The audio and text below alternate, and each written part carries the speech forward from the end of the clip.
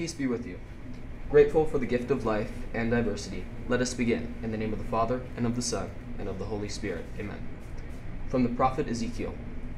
I will look after my sheep, says the Lord, and I will appoint a shepherd to pasture them, and I, the Lord, will be their God. Loving God, you created all people in your image. We thank you for the astonishing variety of races, cultures, languages, and talents in this world.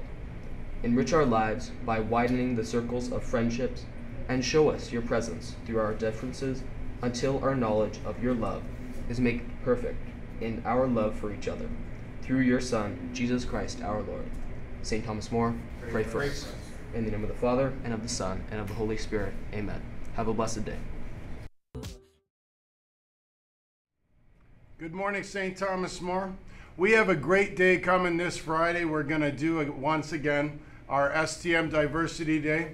And I want to share, just so everybody can get a good flavor of what this day looks like, a slideshow from some of our experiences last year.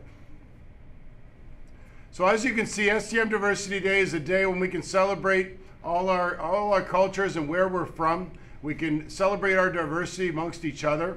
Notice that the one thing missing in all these pictures is our beautiful smiles. Unfortunately, back then we had to wear a mask, but I'm looking forward to these pictures being enhanced by your smiles on Friday.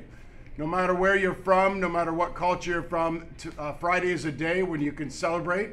You can tell your story within your classrooms and to your friends, and we can learn to embrace each other's differences and what makes us great together. As you can see, we got people from all over the world at this school. Last year, I think I counted 56 countries before I stopped counting. And I'm going to finish with this one beautiful picture that I like to show anybody who will give me the time to look at it, because I think it kind of captures St. Thomas More and that great day that we had last year. So that is coming this Friday. And I'm going to pass it back to Mary Paul, who's going to tell us about one of her many initiatives for this Friday. Yes, so in addition to Diversity Day, we're going to have a song request submission open. So look out for QR codes on posters and on ad wall, and you can submit a cultural and school appropriate song that you'd like to hear in the forum on Friday. And that's great, because sometimes the music becomes a bit of a bone of contention, and that's the last thing we want for this coming Friday. So if you want to hear your song, send it to Mary Paul through one of those QR codes, and we are going to play that on a loop. We're going to have a great day Friday. Looking forward also to graduation tomorrow, and I hope you guys have a great Tuesday.